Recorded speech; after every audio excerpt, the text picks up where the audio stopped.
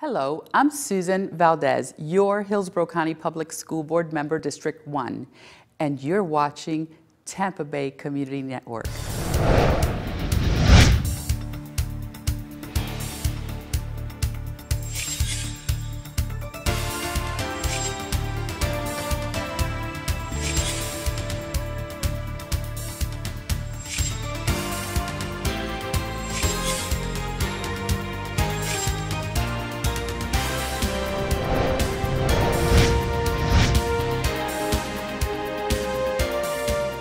Hi, I'm Bill Hodges, and this is Spotlight on Government.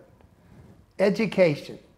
The most important thing that any of us can do is to get a good education. And I have Susan Valdes from the school board here in Hillsborough County, District 1. Yes, sir. Hi, Bill. To talk all about what's going on in education right here in this district, not only for kids, but for adults too, right? Absolutely, yes. Yes, indeed. There's so many different opportunities for our adults. But Bill, first of all, thank you very much for having me on your show and giving me the opportunity to talk about my motto is that an education can never be erased.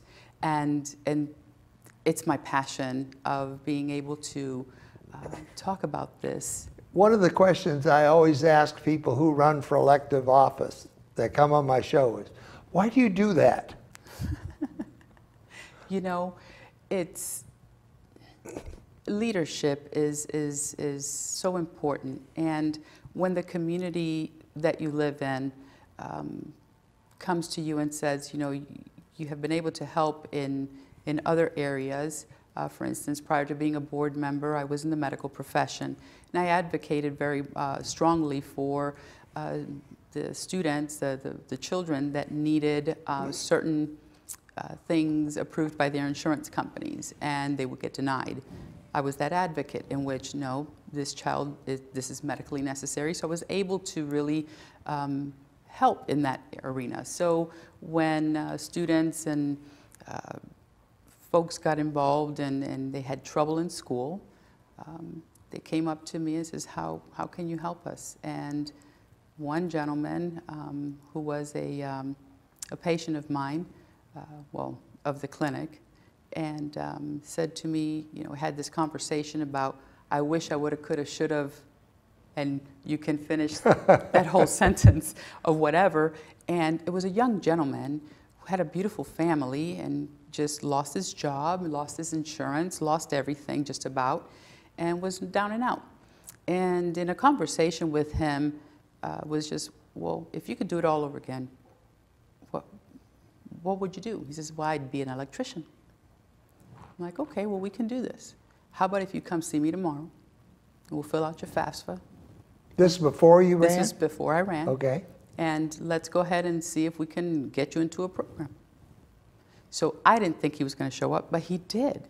So I said, okay, filled out the FAFSA, sent him on, made a phone call to the college, which was Irwin at the time, and voila, got him in.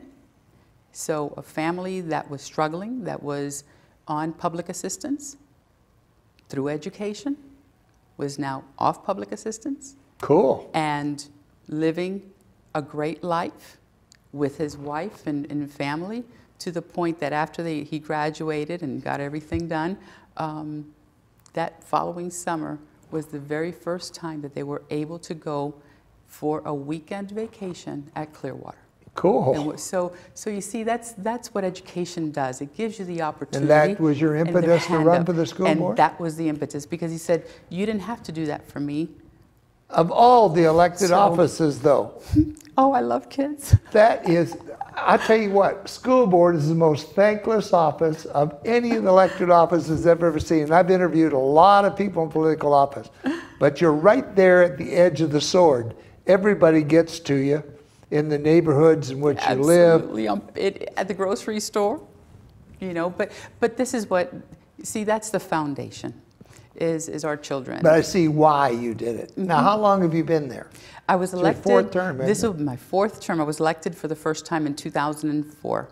And just recently in August, I was reelected to a 4th term. So I'll be Are here there till any 2020. term limits? No, there aren't any term limits. So they just can't find anybody to fill those jobs. But you know, though, That's qualified. I think that sometimes when when your time is done, because it has to be fun. You have to be, at least is my opinion, you have to be able to really connect with the students, with with what you're trying to accomplish, and really make that. You have to love what you do. And that's, I just really, truly love advocating for our children and our community. I can see that in you, in the way you talk about it. One of your school board members, and I won't say which one because she's not there anymore, but she was there for a long time, started her career in my living room. Wow. She called my wife and said, I'd like to come out and talk to you and Bill. And Phyllis said, sure, come on. So she came out and talked. She said, I'm thinking of doing this. What should we know? Mm-hmm. And we talked it on through, and she went ahead and she won her first campaign, and away she went. Yeah. She was there for quite a number of years. Absolutely. And we're proud of that, to be a little piece of it. Absolutely. Let's talk about schools. Yes, let's do that. What I'd like to know is, I hear a lot about A schools, B schools, even down to F schools. Mm-hmm. How do they get these ratings? That's a very good question. You know, the state of Florida has a grading system of A through F for their schools.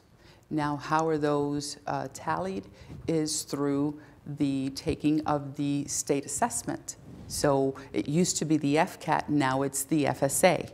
So the FSA for us is the AIR exam, which is the American Research Institute's exam. So that exam was first taken last school year. This will be the second year that it's implemented. So based on how well the students do, then the state does through formula, and they come up with a school grade. It seems to me there's a built-in unfairness here. If you have a school that's in a high-end, wealthy neighborhood, a lot of respect for education, and kids going because parents are standing there saying you will go, and you have another, well, let's take, and I don't even know what the scale is, but let's take a lower-end neighborhood. Sure.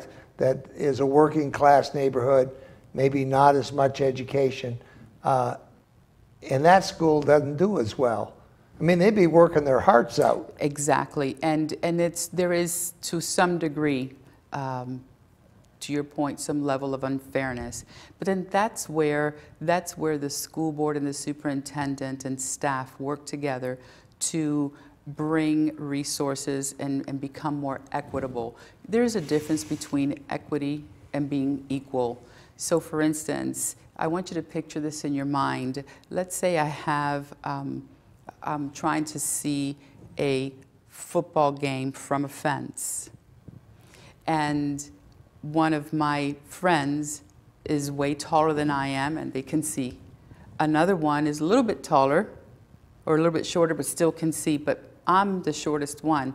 So what would be equitable for me is for me to get a step stool so I can stand on it so I can see the same. So when we look at what being equitable is providing those resources that are necessary for that student to be successful, and provide those for them. So that's the importance of how a culture within a school, in a school district, needs to change. And that's how, luckily, we were able to begin to change that culture, where it resulted us with a 3.1% increase on graduation rate this past year, which is something really to celebrate. Great. We haven't had that jump. What is our graduation rate? Our graduation rate right now is 79.1. So we have roughly 79 points, so roughly 29% don't get there? 29% do not get there. And those are the students, Bill, those are the students that we need to really focus and find those students early on. But let's not wait till their sophomore year in high school. There has to be a way in which we can assess these children that might be in risk. And they're not necessarily stupid kids either. No, many of them are ADD and things like that. Yes, they just maybe need a different learning, a teaching style, and have that differentiation. By the same token, there's a certificate of completion that is offered in the state of Florida, which mandates that the school board issue either a diploma if you meet all of your requirements to graduate, or a certificate of completion. 9 times out of 10, the students that receive that certificate of completion is because they have not passed the standardized test, which used to be the FCAT, now is the AIR or the FSA. So that particular is challenging for our students, because you describe them, they could very well be an honor roll student, they could have very well taken advanced placement courses, which are college level courses.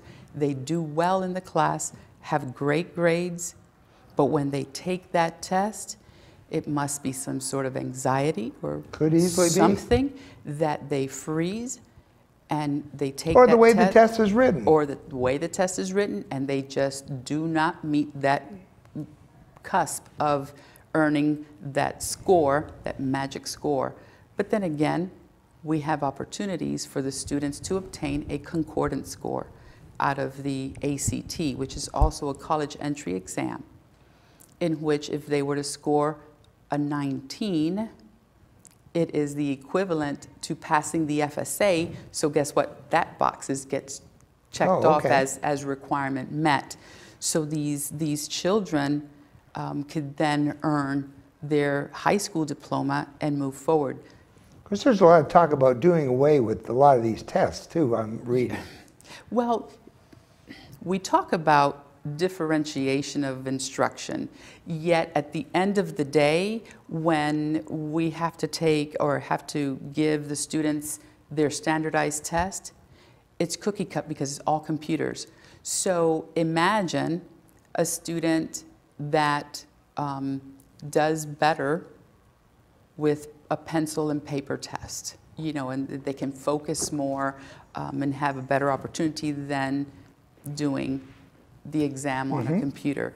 So that's one of the things that we as a school board and the School Board Association, when we go to our day in Tallahassee in the legislature, we'll have that opportunity to talk with our delegation, of which we have a phenomenal relationship with locally, to be able to address some of these things and hopefully do something with that certificate of completion. My hope is that it goes away, because that certificate of completion does not afford our children to be able to go It's a stigma. to the military.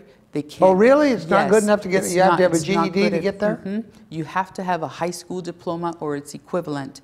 And well, how is a GED, do they have to, I guess, how do you get a GED? Is that taking that same test that the person flunked and didn't get the other? No, actually, now the students, they can take the standardized test, even after they graduate, how many times they need to in order to get their high school diploma from their high school. Oh, all right. So is there a cost for them to do that? There would not be a cost for them to take the standardized test over.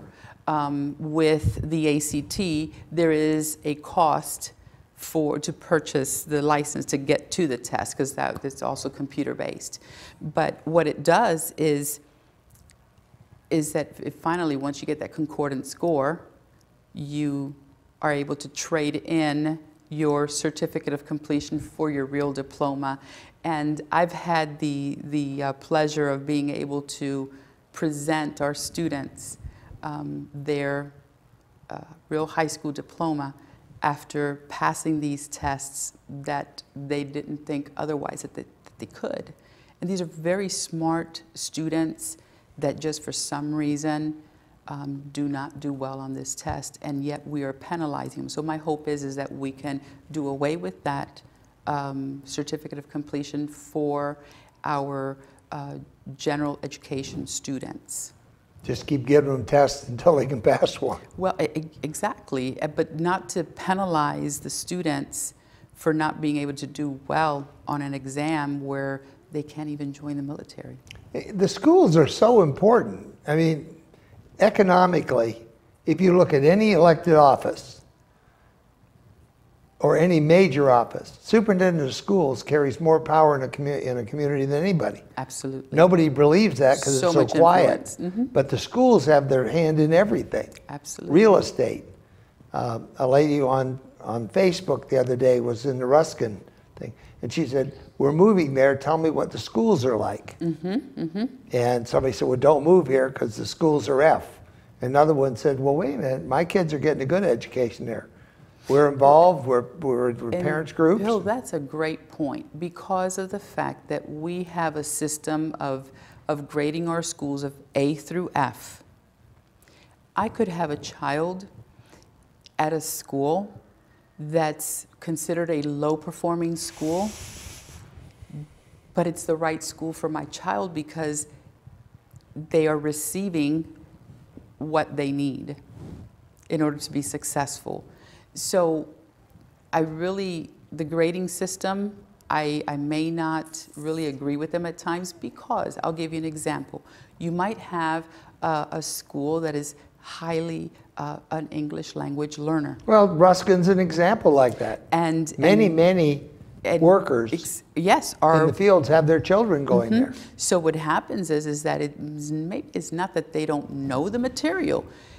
They can't express it. Well, or it's a language acquisition issue. So right now, if we were to be given a test in another foreign language that's going to determine our future, I am sure that we would not do well. I have trouble enough with English. So it's difficult. My wife will tell you that. So, you know, Bill, thinking about what it is to help students become successful, it takes... What can parents do? Let's talk about successful. Absolutely. I'm almost sure that when my kids graduated from school, there was a sigh of hallelujah to get me out of the school system because I was up there all the time. Absolutely. Parent involvement's important, but how can parents best be involved? You know, parents, and you mentioned earlier while we were talking that, you know, some parents have to maybe work 2-3 jobs. It's, you know, it's a challenge. But parental involvement comes in so many different ways.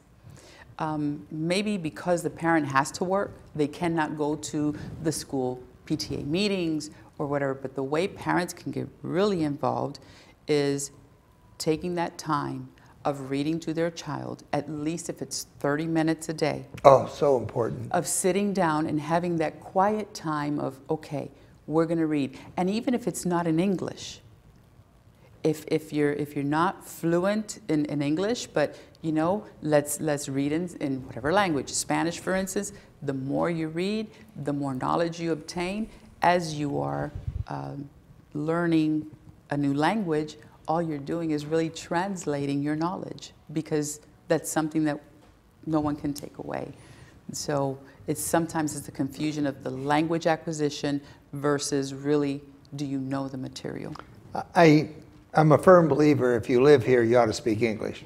Absolutely. I'm sorry, that's, you know, I don't care if you speak Spanish too. Absolutely. That's just fine. And in fact, every night I spend 30 minutes, or actually 20 minutes, going through Spanish, trying to learn a little bit of it. So I think it's important to have more than one language. But if you're going to live in the United States, we ought to have a language. And there are a lot of parents, a lot of even older people who do not have English. And one of the things I learned about the school system just in the last month was a friend of ours who are a couple in their 60s who are moving here from Venezuela, don't speak English, are starting to go to a program you have for adults. Our adult program is awesome. And I am so excited at just watching in 30 days what changes has happened in their ability to speak English. Absolutely. Can we talk about that program a little bit? I'd love to talk about that. This is with our adult basic education. And they're called the English for Second Language. as a second language program, and it's specifically for that. So initially they'll see where you are in your ability of the language. He was in the 3rd grade, she was in the 4th. There you go. So that's wonderful. So that's where the instruction begins. So you get placed in the specific category that you're in, so that you do not have different levels of English speakers in the same room. In the same room. And it's beautiful. It works. They work really in their own pace, and the instructor is right there with them. Conversational, grammar, everything. Everything. Is there one? Can those of us that think we can speak English take the class? Absolutely. Because the grammar part I've never understood. Absolutely. We have so many opportunities for our adults. And given the time that we're in right now, in which a lot of our adults are needing to retool themselves because either factories are closing down, or just the economy is kind of weird right now. So it affords that opportunity for the adults to say, maybe I need to take a computer course, or maybe I need to learn how to get into some IT programs. And how does one learn about where these programs are and what the cost to take them? Oh my God, they're great. How That's do a great you question. do that? Where do you go? We have. Is there an online source? There is. If you go to the school district website at www.sdhc.k12.fl.us, and it takes you directly Maybe we'll put that on the screen. to our website, and you can navigate there for the adult education, and it brings you to our career colleges. We have. Is it throughout the county? Or it is different. So it is. Many of these people don't have the ability to drive to Temple Terrace or somewhere else. Yes, most of our high schools have an adult program. Okay. Because it's also used for our students in high school if they need to maybe get a little help with credit recovery, and if they're doing well, then we will allow them to take a course after school through the adult program so they can catch up with their credits. So it's just a great opportunity. There is really no excuse for any adult that is wanting to retool or to Are these all academic classes, or are there? They're academic, they're technical. I was thinking of our technical schools that we have. Yes, those are our technical colleges. Okay. So we have Irwin, Brewster, we have Leary, we have, I'm missing one. South County? What's the one down on 41? The one on 40, is that the Career Center? Career Center, yeah. Yes, because we have 4 career centers. Oh, okay. Those career centers are for high school students. Are they different than what you were talking about? Kind of, because those are your career schools are for your high school students, versus the adult ed is in the evening. Oh, okay. So the career centers are for students during the day, and there they obtain certifications for either computer, construction management. Right. I mean, so many different things. I just absolutely love the Career Center down there on 41. Yes, yes. We went down and did several shows there when John was in charge and then Sonny was in charge. And it's fascinating. Yes, yes. And they take pride. And the career centers are, most of the students that go to the career centers is because they weren't really successful in the traditional high school. So they needed something more that was hands-on. Absolutely. And those are the students that wanted to do something with their hands, yes, they have to do the academics, but guess what? They want something else. And they do such a remarkable job over there. John, who was the principal down there for quite some period of years before he retired, probably before your time actually, he had a problem. Every student that came into that school, he would have at his desk, and they had to go through him in order to go to the classes. Absolutely. He talked to them all, and he said his biggest problem was that after they'd been there and it was time to graduate, they'd flunk classes. Because they didn't want to leave. Didn't want to leave. And these are kids that walked in backwards to start with, so they didn't see the building until they got there. And that's the beauty of giving the students an opportunity. We cannot give up on our children. Well, I teach a class on right brain, left brain, and our school systems are much too left brain. Mm-hmm. And there's a whole group of people out there that are left out in the cold because they don't learn that way. No, they don't. For those of you listening, a major difference is if you tell a right brain child or a left brain child, learn the multiplication tables because someday you're going to need them. They'll say, great. And they'll sit right down and do it. Tell a right brain child that, he'll say, why do I have to? Well, someday you're going to need it. He said, teach me what I need to know now. I'll learn that when I need it. Mm-hmm. And it's a whole different structure of teaching. Yes, absolutely. So I'm glad it's recognized. I'd like to see more done in that direction. Mm-hmm. And maybe there is, and I'm just not seeing it yet. Right, and I'm hoping that as we are moving forward in doing the great things that we're doing in the school district, that is definitely an emphasis in learning the students' learning styles as well. Think about it, you may have 15 students, 18 students in a class, and they're all different types of learners. And that teacher has to be able to reach all of these children, and that takes a little bit of a while for the teacher to really get to know the child and what their strengths and their learning styles. So I'm hoping that... Plus they have to want to. I'm sorry. You have to have My experience is that I've ran into teachers that this is the way I've done it, this way I'm always going to do it, and if you don't want it that way, get out. Mm-hmm. Well, that's all right, but quite honestly, as a person in business, if I did that with my clients, I'd lose them all. Right. And I don't think they see the student as the client. And that's a very good point, because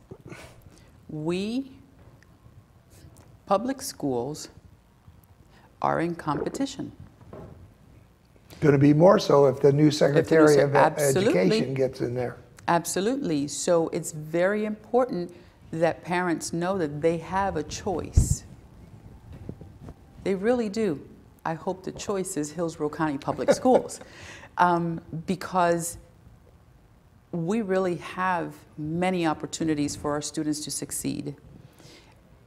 We just have to make sure that parents know how to navigate the system and what questions to ask and how we can help advocate for each child. And taking each question seriously. And that's exactly. From what I've seen about the Hillsborough schools, they do. Mm-hmm. From Jeff on down. Absolutely. Everybody. I know I've called a few times to talk with various people, and they've been very helpful with me. I am really excited about the leadership team that we have, with Jeff Akins as your superintendent, as our superintendent. Well, Earl was my hero. And yeah, Earl's a good guy. And still is. Yeah, absolutely. I just love that man. Absolutely. And also the chief of staff, Dr. Vasquez.